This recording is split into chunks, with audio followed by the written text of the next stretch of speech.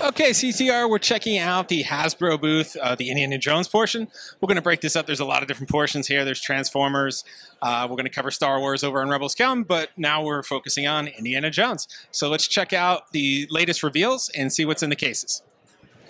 So starting here, we have the Temple Escape. This was already revealed, but I don't think we've seen it in person yet. So this is the first time we're seeing it at a show. And you have that awesome idol there along with the character.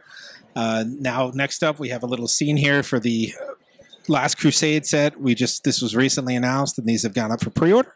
So we have Indy and Henry over here on the in front of the Grail, or near the Grail seal, which would be in the scene there. We have that Grail Knight. We have Elsa, and we have Donovan over here. So we have that awesome Grail table there with all the different components and all the fake Grails. And the good Grail, of course, is what Indy is using to save his dad. So it's nice to see these for the first time. Great detailing on that altar. Can't wait to see what these look like in person. And then we have that really creepy Donovan face where he's withering away. All right, we have a look at the ever-growing retro line. A lot of these are in stores right now, both Wave 1 and Wave 2. And I think Wave 3 should be shipping pretty soon. So this should be, Wave 3 will be featuring The Last Crusade. So we have a Sala, we have a Henry Jones Sr., but right now we have Short Round and Indy from Temple of Doom. Those are out in stores. Here's the packaging for the Last Crusade wave as well. We just showed you the characters in the other line. You can see some more accessories here with Henry, including his umbrella, of course, and that Grail Diary.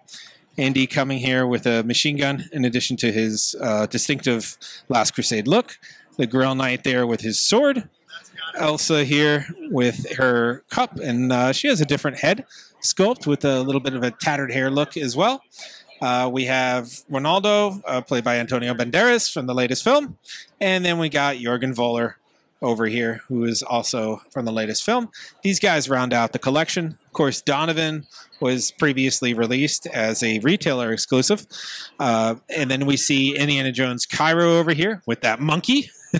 And then all his accessories. We have a fallen Indiana professor, but we have a neat professor here. And these are all retailer exclusives. That, of course, that Indy map room just opened up for order.